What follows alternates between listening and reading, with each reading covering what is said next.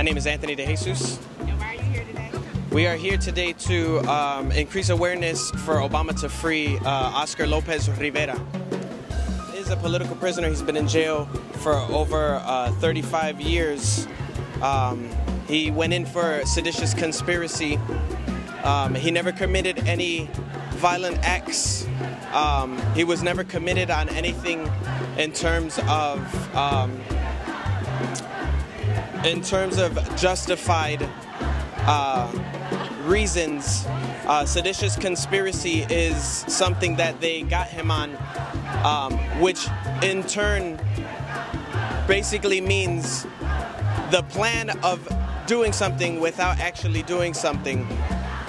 So basically, they called him a terrorist, they labeled him a terrorist, and they set him in jail because they labeled him a terrorist.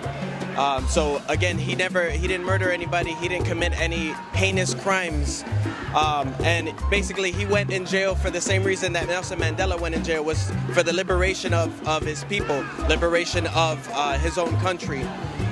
And the government didn't like that, so they put him in jail to silence him and to silence us. But obviously, as you can see, we're not silenced at all. Exploring different issues and concerns. I'm finding so many different mentalities that it seems challenging. I don't say hard because the only thing hard is the concrete that we walk on. Everything else is a challenge. So I'm ready for this challenge, and I was built for this. I think that we all have a purpose in life, and mine's going to take on its head that most back away from. That impossible. People say it's impossible. I see